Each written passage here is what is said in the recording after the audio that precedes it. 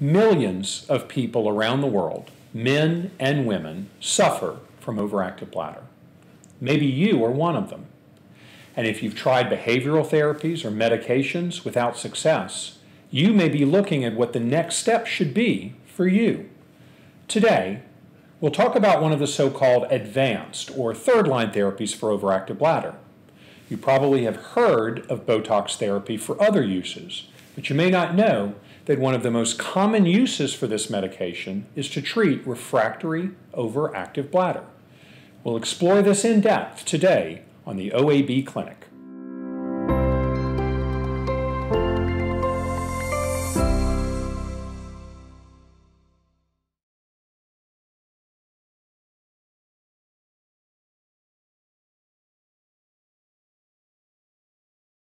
In overactive bladder, or OAB, nerve signals from the bladder make you feel as if your bladder is full, even though it probably isn't.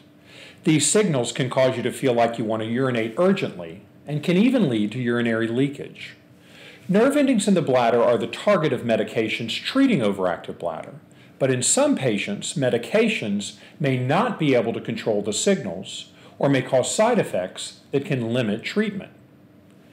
Botox is injected into the bladder lining and can be effective at blocking these nerve messages at the level of the bladder. Unlike other OAB medications, Botox has a more direct effect on the bladder and rarely causes side effects outside of the bladder. It works in a different way from medications that you take by mouth, so Botox can be effective even in patients who haven't improved with other medications. Botox is used in people with refractory overactive bladder. This means that they have symptoms that either don't respond to medication or behavioral therapies, or they're not able to take those medications for another reason, like side effects. So, what is it like to have Botox injected for OAB? Botox is injected through a needle, much like any other injection you might receive, such as a flu shot. However, because the location is inside of the bladder, a long scope called a cystoscope is used to visualize the bladder and then guide the injections. Most people tolerate having this performed in the office after a numbing medication is placed in the bladder, but others prefer light sedation during the injections. You can choose whichever you prefer. After 2 weeks, most people will usually begin to see some improvement. Like all treatments for OAB, Botox is not a permanent cure for the symptoms. Repeated treatments are necessary and are usually about 6 months apart, though some patients will require injections more or less often. But how well does Botox work for overactive bladder? It can be difficult to give just one number for success with Botox for the bladder because many of the medical studies either looked at different doses of the medication or treatment of different types of symptoms.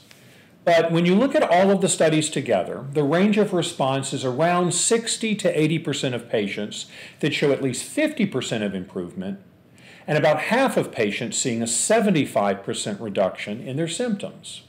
For patients who have an incomplete response to a standard injection of 100 units of overactive bladder, they can be treated again with an increase in the amount of Botox that's injected. Higher doses, though, may be associated with higher rates of unwanted side effects.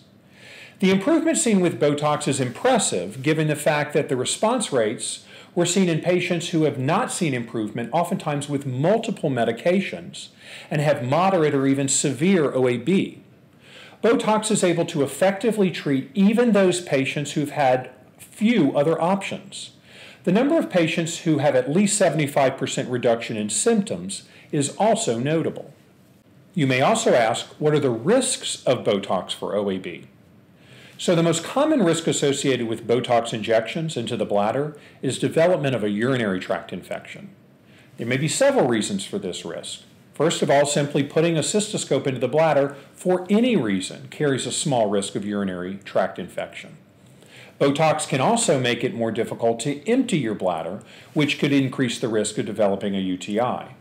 An antibiotic is prescribed for you for the first few days after your Botox treatment to try to reduce the risk.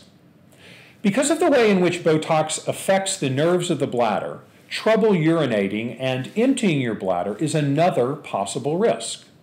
This risk is probably related to the amount of Botox injected, and lower doses of Botox should result in lower rates of emptying problems. This is the main reason why most people begin with 100 units of Botox to treat overactive bladder. Trouble urinating and emptying your bladder can become so severe that some people may even need to use a catheter to empty, though this effect wears off over time. But how common is it not to be able to urinate after Botox? Again, it's difficult to give a single number for that risk because different studies looked at higher or lower dosages and in different kinds of patients. However, it's thought that after an injection of 100 units of Botox, most people have about a 10% risk of having some trouble urinating, and only about 3 to 6% have a risk of actually having to catheterize at least one time. Both of these effects are not permanent. I would make a few additional points about Botox and the risks of not emptying your bladder. First, while it's not a common complication, it is bothersome when it happens, and it's bothersome enough that I think most people would want to know about this risk, and I always discuss this with anyone thinking about Botox therapy. However, it's also important to note that a 3 to 6% risk of patients needing to catheterize is the same thing as saying that 94 to 97% of patients will not need to catheterize. So the risk of retention should be considered when you're thinking about this therapy, but I wouldn't let it scare you away from the therapy. It can be very frustrating to suffer from overactive bladder, especially if it results in urinary incontinence.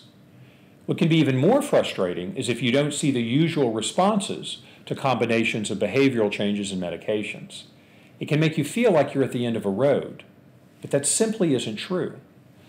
There are several advanced therapies for overactive bladder.